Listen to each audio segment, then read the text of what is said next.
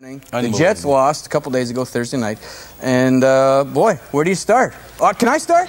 I want to blast. Well, we're just going to start with the Jet. Start with the Jet cam, and here's Kris King. Okay, and then we'll go from here after we see this.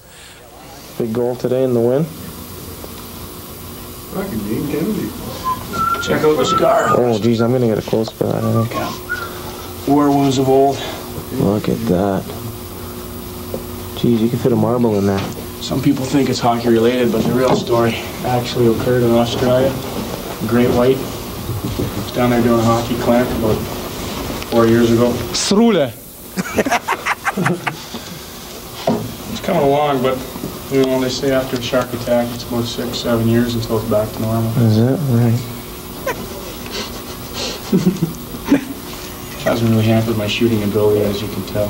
How about that tensor around the knee? Well, garden ice, you know, big debut return. Play there 3 years, don't hurt myself, go back to the first game and grab a rut, blister all up again. No big deal though. Normally I'd be out 6 to 8 weeks, but... I thought that happened in the bull run when you were over in Spain. Well, I don't like to tell the truth about that because I wasn't really supposed to be over there. It was during the season and all. There's Kris King in the dressing room. And there you go.